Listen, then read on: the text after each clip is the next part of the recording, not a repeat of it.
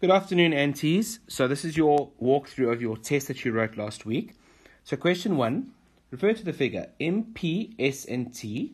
So M, P, S, and T are all points on the circle with center O, and PT is a diameter, which you can see because it's going past this, it's going through the center.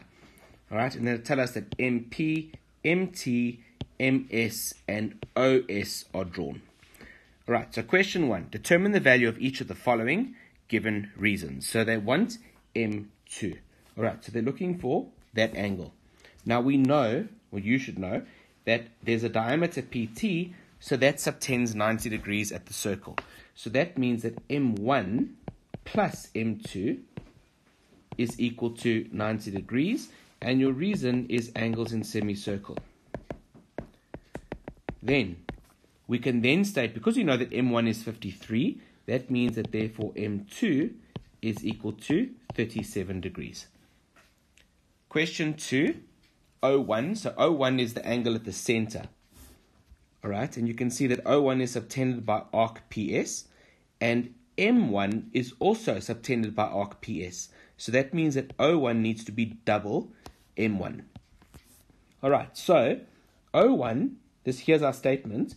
O1 is equal to twice M1.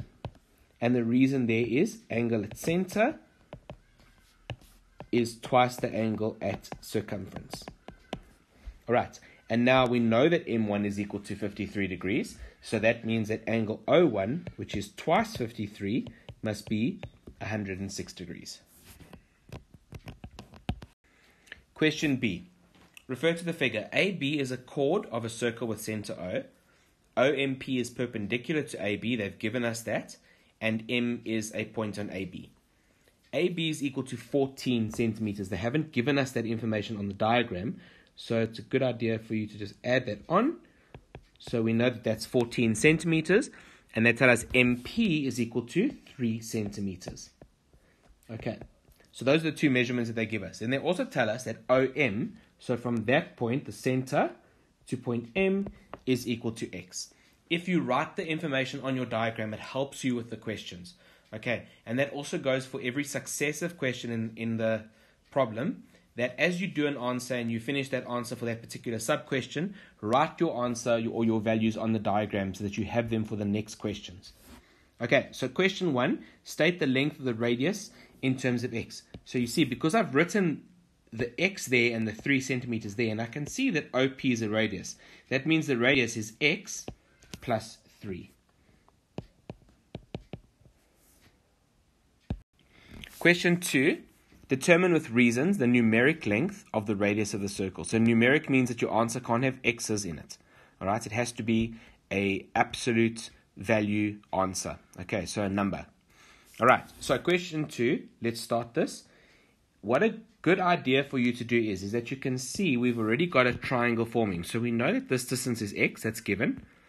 And we know that this distance actually is 7, because you already know from the theorem 1 that if a line from the center cuts a chord in 2, or bisects that chord cuts it at a perpendicular or right angle, then it means it bisects that chord. So we know that because they've told us that AB is 14, it must mean that AM is equal to 7.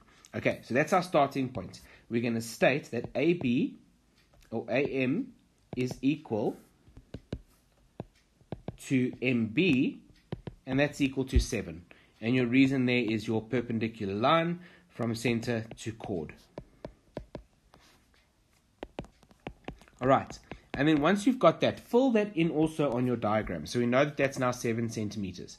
And you can see this triangle that's now forming. So we've got OM, we've got MA, and we can now join this line and make that AO, and then use that triangle and Pythag to get the value of X, because that's what we need. Once we've got the value of X, then we can add X to 3, because here we've got X. Well, once we've got that value, we can add it to 3, and then we've got the value of the radius of the circle. All right, so in triangle, and you must name the triangle you're working with, OAM, we can state that OA squared, which is the hypotenuse, is equal to OM squared, which is the short side, the one they've given us as X, plus the other short side, which is AM squared, and your reason is Pythag. All right, and then you substitute accordingly. So OA, we don't know, okay? But if we look at OP, we can see that that's equal to OA, and OP is x plus 3. So that means OA must also be x plus 3 because it's a radius. So substitute your x plus 3 in, and then OM is given to us as x, so that'll be x squared, and AM is given to us as 7, which we've just worked out previously in the question. Okay, so that'll be 7 squared. And then from there, you FOIL out. So we're going to FOIL the left-hand side, becomes x squared plus 6x plus 9 equals x squared plus 7 squared is 49. All right, you should be able to see that the two x squareds will cancel. So let's leave the 6x on the left-hand side and take the 9 over to the right-hand side. So 49 minus 9 is equal to 40. And therefore, x equals 20 over 3. It's 40 over 6, but that simplifies to 20 over 3. Okay, but now recall that the question asked for the radius of the circle. And if you look back at the diagram, we've actually only just worked out this distance, x. So to that, we need to add 3 to get the radius. Okay, so therefore, the radius will be 20 over 3 plus 3. Okay, and then you can use your calculator for that, and that gives you 29 over 3 centimeters. Question 2a, you're given that f of x equals 3 over x minus 3 minus 3. Okay, so that's a hyperbola. We know that it's a hyperbola because there's a variable in the denominator. And question 1 of a tells us to determine the coordinates of the intercepts of f, the function, with the axes. Okay, so let's start with the y-intercept. So for the y-intercept, remember we're going to let x equal 0. So it'll be y is equal to 3 over 0 minus 3 minus 3. Okay, that gives us negative 1, because it's 3 over negative 3, which is negative 1, minus 3, and that gives us negative 4. So the y-intercept then, remember the x value is 0, but the y value is negative 4. For the x-intercept, we're going to let y equals 0. Okay, so that means we're now going to have 0 on the left-hand side is equal to 3 over x minus 3 minus 3. So first take over the negative 3, so it becomes positive 3 on the left-hand side over 3 over x minus 3. Now you can multiply x minus 3 to both sides, so we get 3 into x minus 3, and on the right-hand side it will cancel. And now you just have to solve for x. So firstly, we're going to distribute the 3 to the x minus 3, so it becomes 3x minus 9 equals 3. And now we can take over the 9, so that we get 3x is equal to 12, therefore x equals 4. So our x coordinate now is 4 and 0. Okay, let me make that look more like a 0, not a 6. All right, so we've got 4 and 0. So we've answered question 1. We have our two coordinates with the intercepts of the f with the axes. And question 2 is to draw a neat and clearly labeled graph of y equals f of x. Okay, so before we do that, let's just have a look at the structure. So remember that your constant of the hyperbola is equal to your horizontal asymptote. All right, and then your denominator, I'm going to use a different color,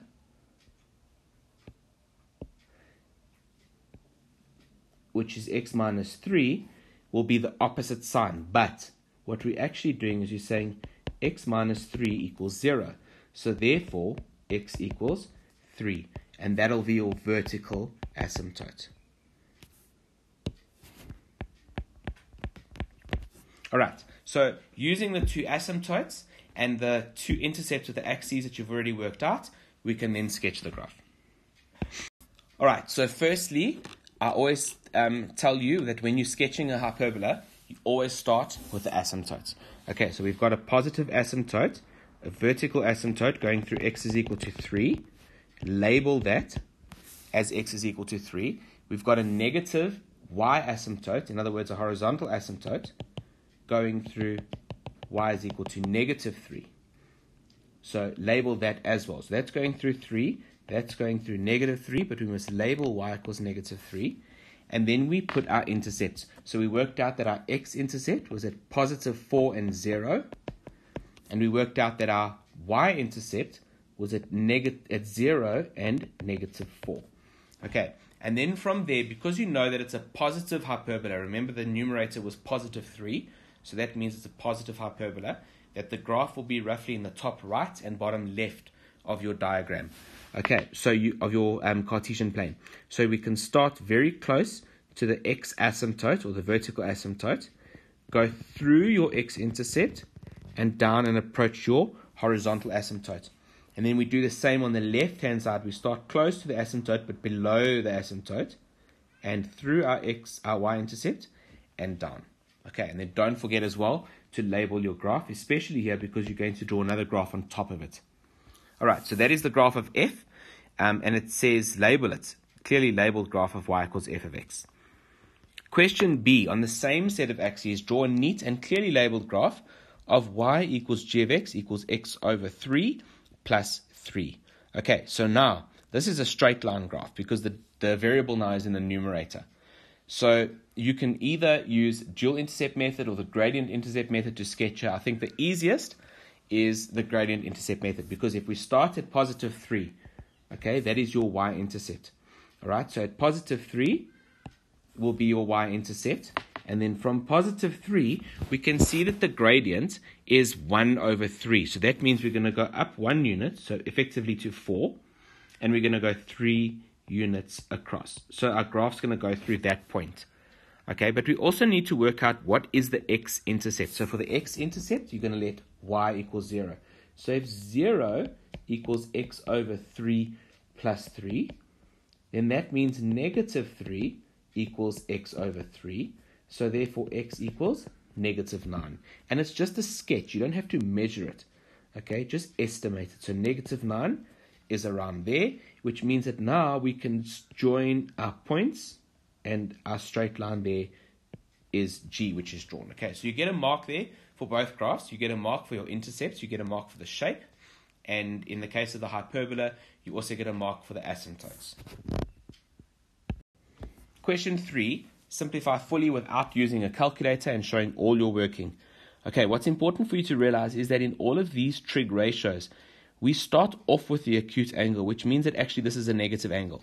All right, so it might help you, well, it will help you, to factorize each of them to start with and take a negative out.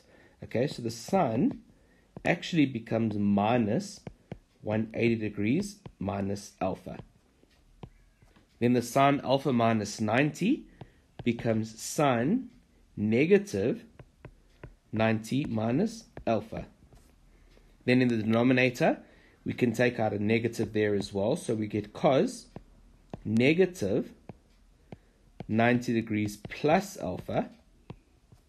And then for the last one, cos minus alpha minus 180, we take out a negative so that we have 180 plus alpha. All right, and then now you're going to, before you reduce, you're going to apply your negative angle rules. Okay, so that means that for the sine at the top, that's going to become negative sine 180 minus alpha. And that'll put that in a square bracket so you don't mix up your signs.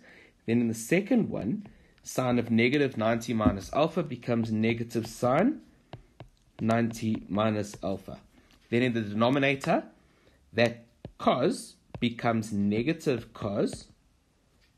Sorry, positive cos. Remember with cos, the graph is symmetrical about the y-axis. So cos of a negative angle is the same as cos of that positive angle. So that actually just becomes cos of 90 plus theta, plus alpha.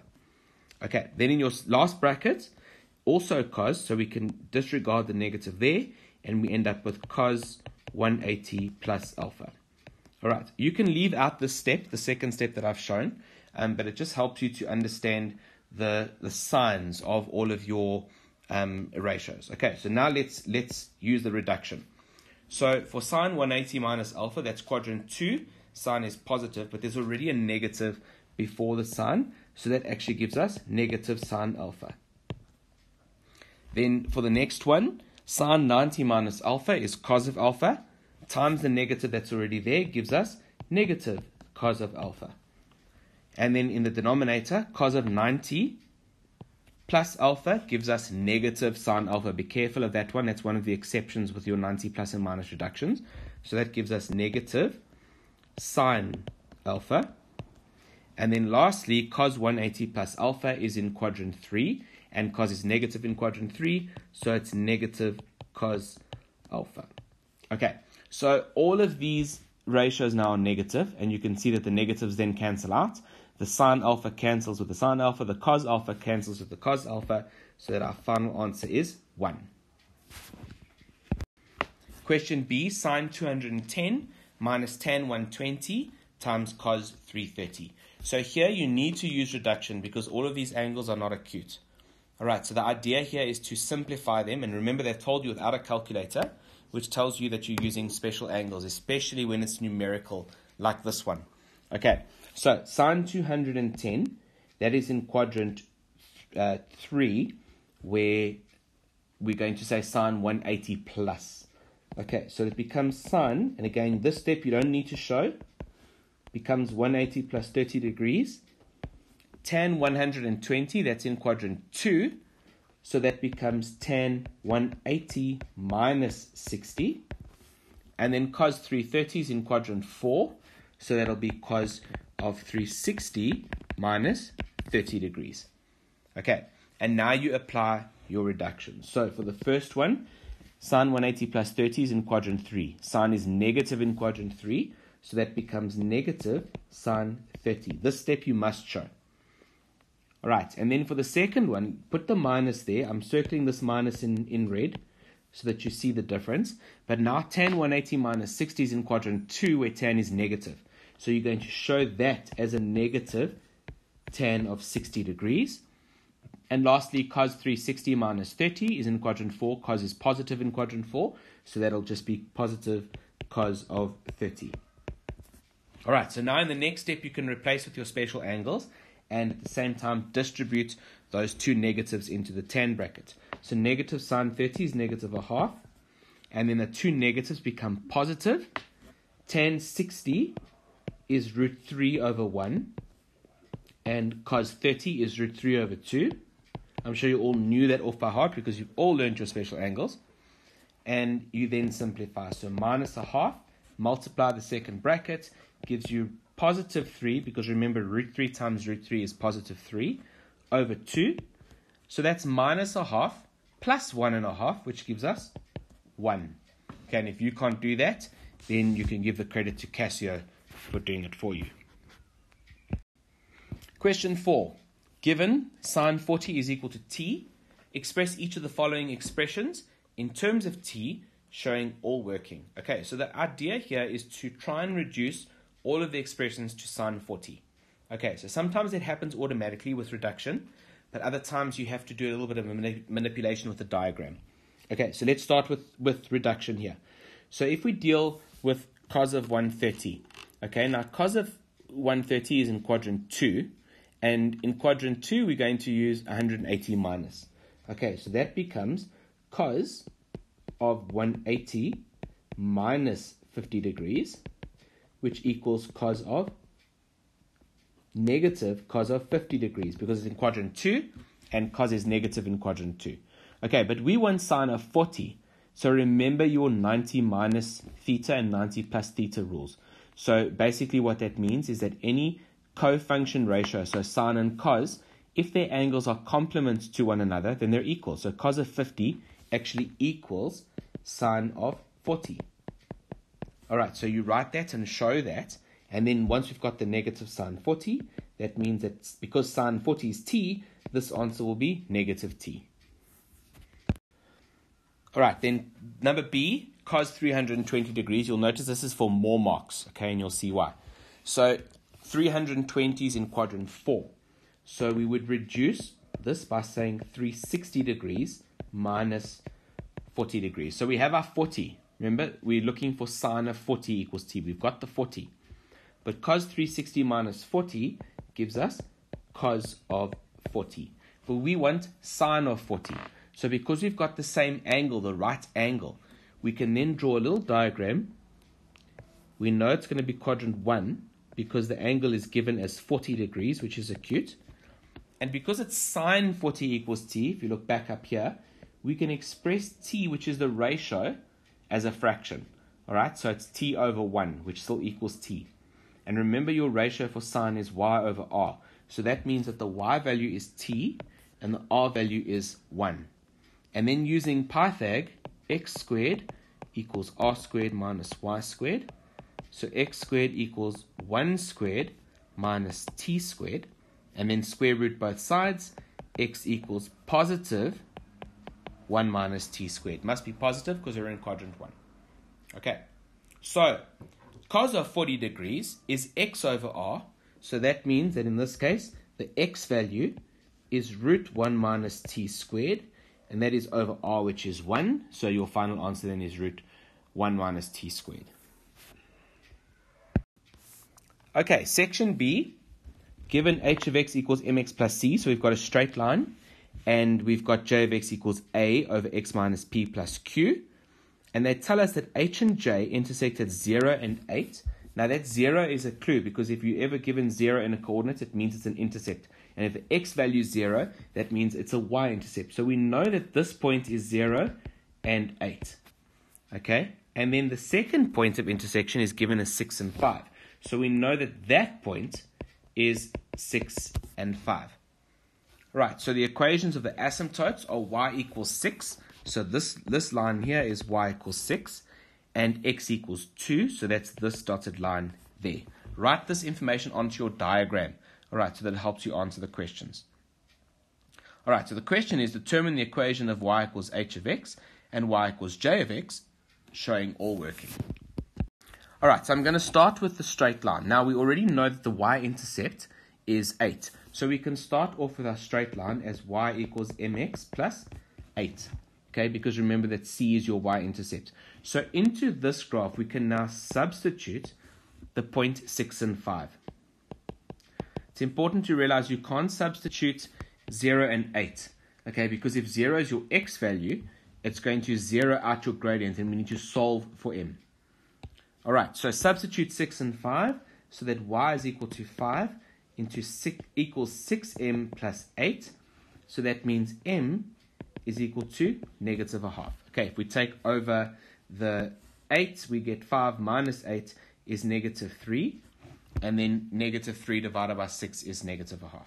All right, so therefore the equation of h, which is our straight line, is equal to the gradient mx, which is a half x, plus 8, which is our straight line.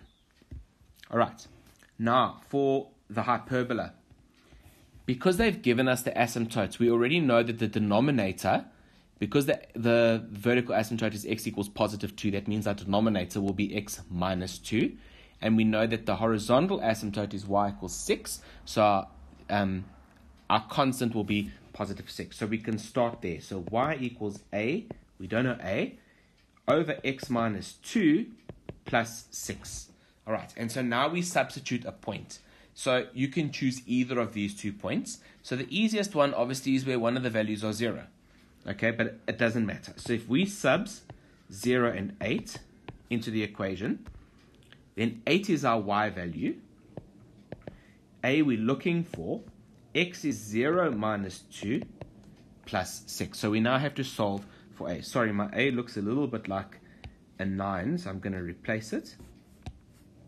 Right, now it looks more like an a. Okay, so if we take over the 6, we get 8 minus 6 is 2, is equal to a over negative 2. That's 0 minus 2. And then multiply the negative 2 to both sides, and we get an a value of negative 4. Okay, so that's all we need. That means our equation of j of x is equal to negative 4, our a value, over x minus 2 plus 6. Question 6a, given, circle center O. Use the diagram to prove the theorem. Oh, a theorem, so that you've learned this then, and you can do it straight out of your book.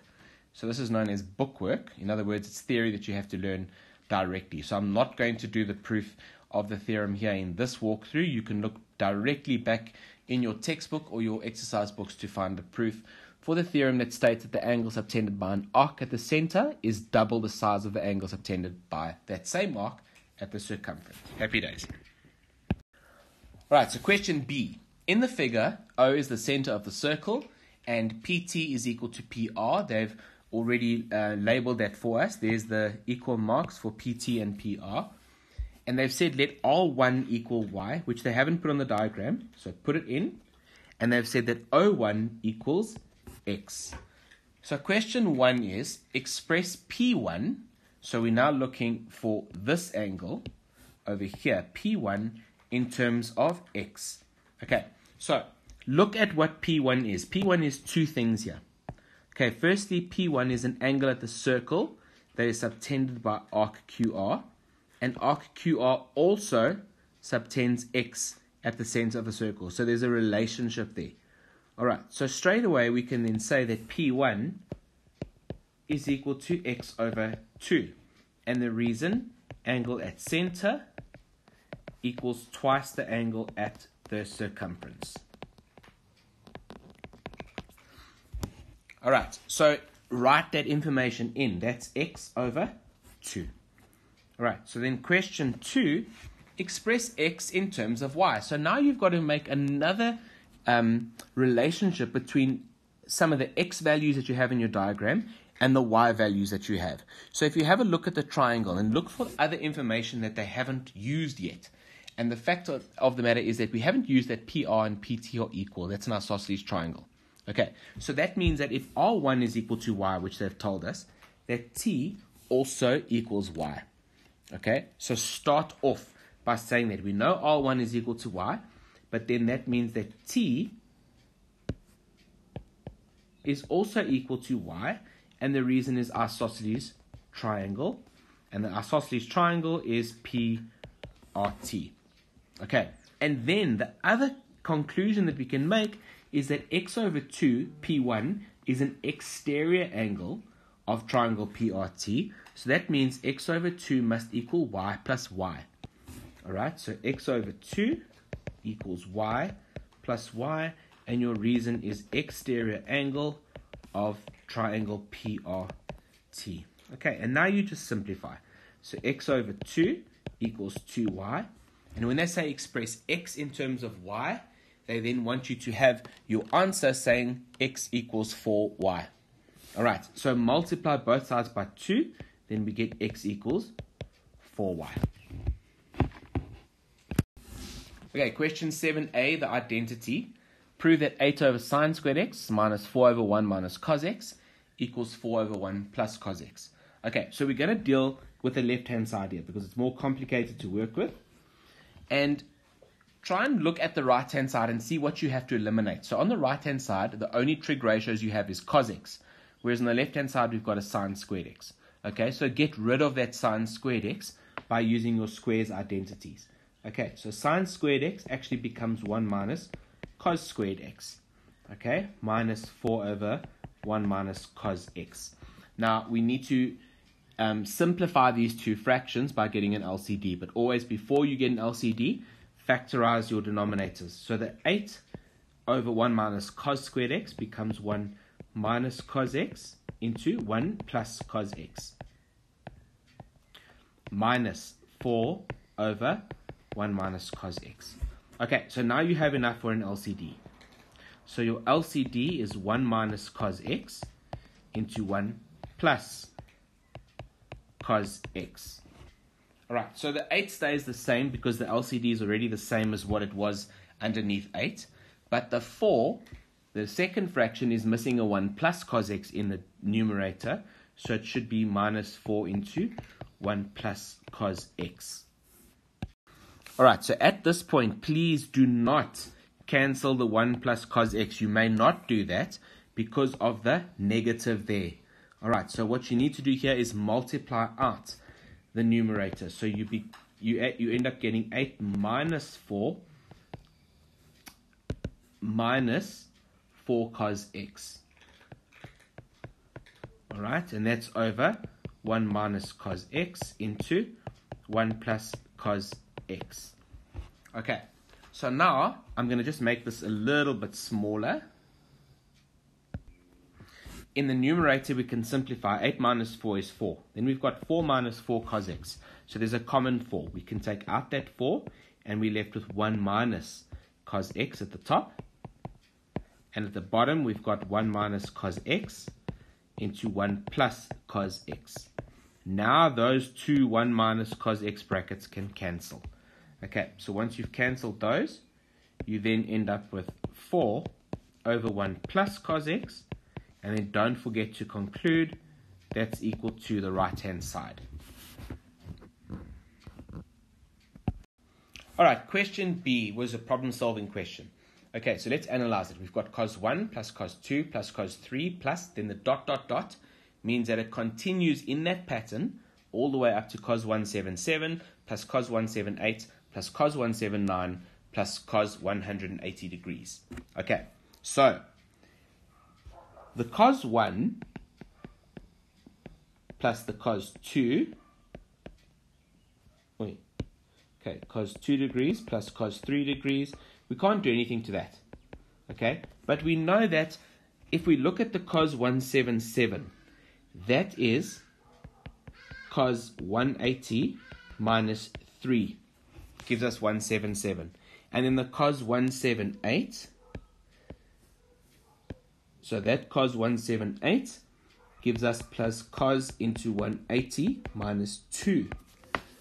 Okay, and then so on. So then the cos 179 becomes plus cos 180 minus 1. And then lastly, the cos 180 is just cos 180. Okay, I'm going to fit it in there.